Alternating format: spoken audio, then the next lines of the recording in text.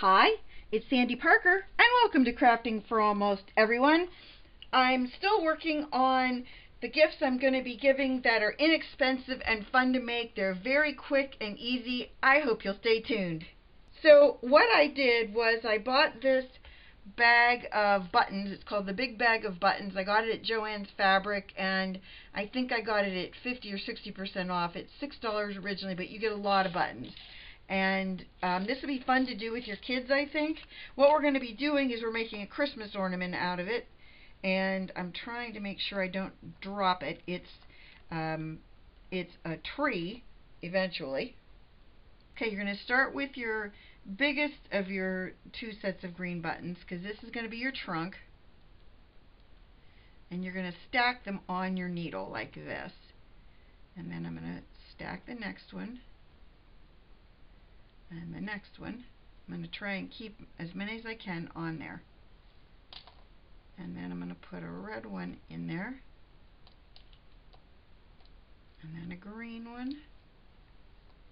And then these ones I'm putting upside down because otherwise they didn't show up very well.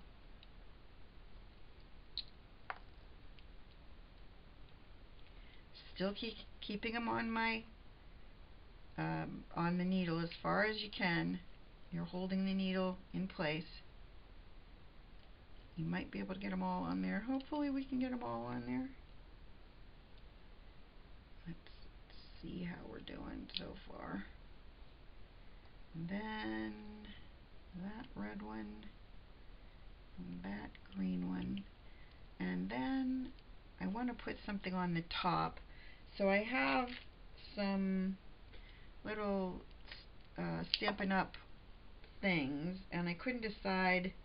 There's some bells. It doesn't really look right. And then there is a poinsettia.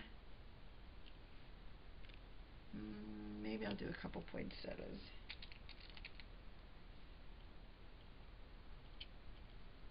Okay, then I'm going to pull the needle through, and then I'm going to go back down through each of my, hopefully keeping them in place. So going back through, trying to make sure you line them up again. If you wanted to, you could just make your tree look like that, you know what I mean? You wouldn't have to have a base, but I think you need a base. So let me fix this so I have a base. Okay, I think what I'm going to do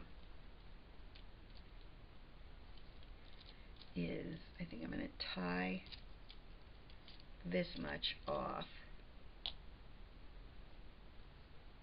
I'm using embroidery thread, by the way, and I have 2 strands. I like it because it's a lot sturdier and you don't have to worry about it breaking because you've got 2 strands. At least I'm not going to worry about it breaking because I have 2 strands. You could use more if you wanted. And I use a big, my needle has a big, what do you call that, head?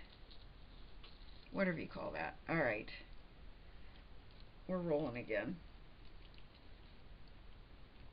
And I don't think I have to make that tighter.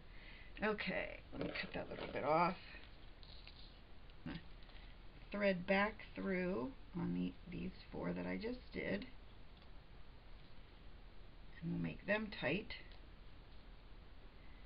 If my knot hadn't come through, you know, if I hadn't had that little issue with my knot, this would have been a lot easier. But, and my lighting's really bugging me too.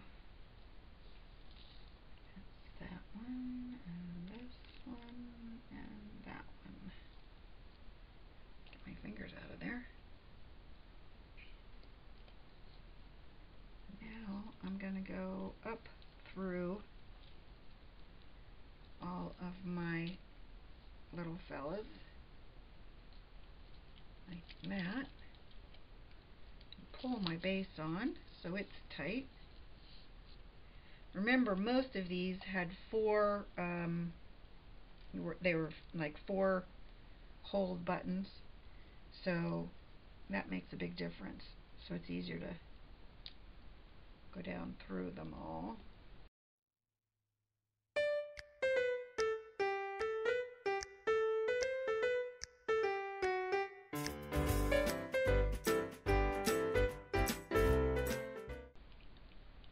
And then I'm going to snip it off.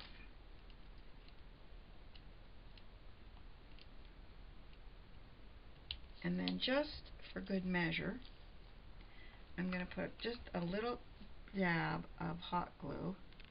That way, that'll protect the very bottom.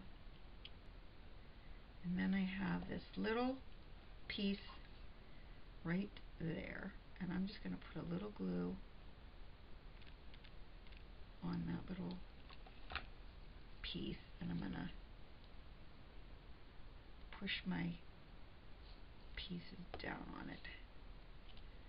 And that way, my tree is nice and glued to my table, nice and steady. So here it is. I hope you can see it. I think he's kind of cute. Doesn't take very long. My mom taught me this when I was a kid. She used to make them at Sunday school with her first grader kids, and I always thought it was such a good idea, and I thought it would be perfect to show you guys as a quick thing you could make for Christmas in the last days before Christmas. I hope you enjoyed this, that you give it a thumbs up and subscribe.